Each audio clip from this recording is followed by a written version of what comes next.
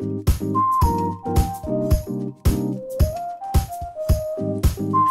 my name is Esther Park, and in this video I want to share two of my favorite Google Meet extensions and two little tips and tricks to make your Google Meet better. One of the greatest benefits of using Google Meet as your video conferencing tool is that, first of all, it is part of the Google Suite family and it integrates all other Google products seamlessly. And secondly, Google Meet gives you access to these extra features that were created by the third-party developers within Google Chrome. So basically, you can pick and choose these extra features that you like and integrate and add it on to Google Meet. So the first Chrome extension that I suggest and recommend is called Nod. This is an excellent add-on feature that allows students to raise their hands and use these emoji responses for some quick formative assessments. Now, since this feature has to be used by all participants, all of your students will need to download this extension and add it to their Chrome browsers in order to use them. First, you will visit the Chrome store and download this extension. So click Add to Chrome, click Add Extension.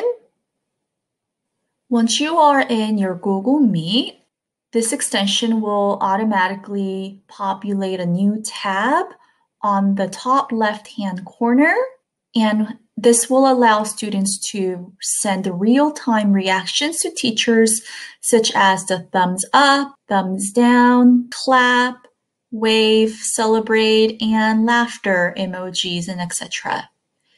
Also, they have a raise a hand feature so that students can use it for a chance to ask a question or add to the class. If you click on the settings icon, there's an option to change the skin tone as well. Next one is another Chrome extension called Google Meet Attendance.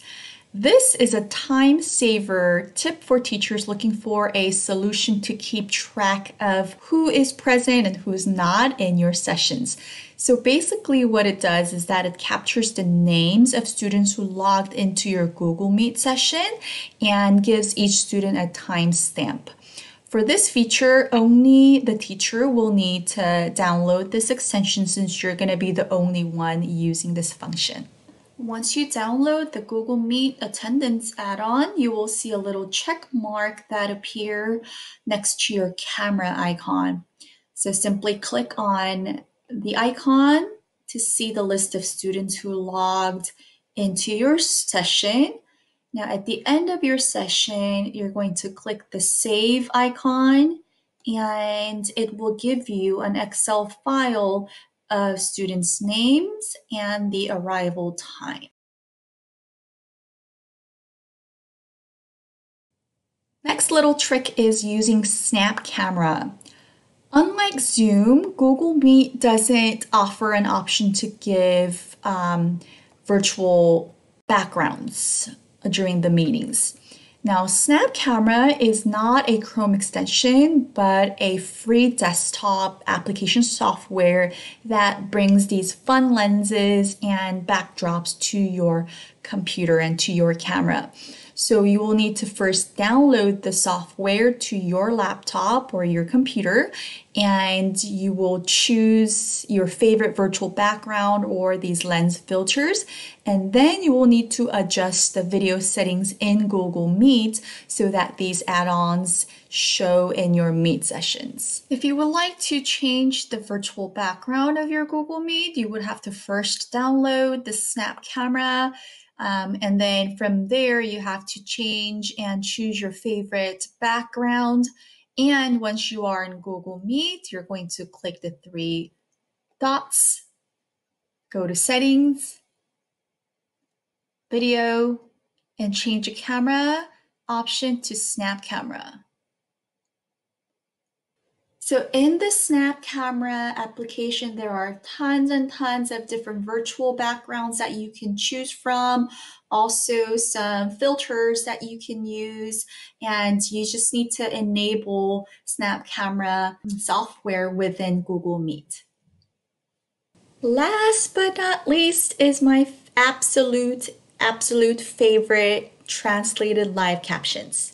This will be a definite must-have for language teachers like myself who will be teaching online. And the best part about this trick is that you don't need to download anything. If you're using Google Chrome, you can add this function simply by making a couple of clicks.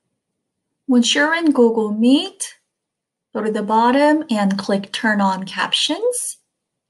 Once the captions are turned on, it will automatically transcribe what you say real time in English.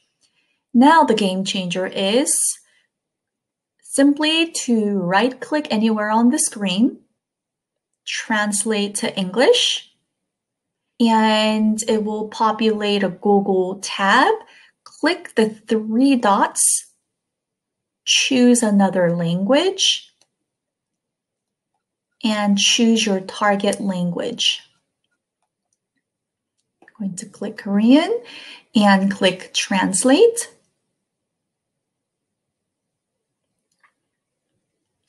Voila! Now on my Google Meet screen, whatever I say in English is translated into my target language in real time.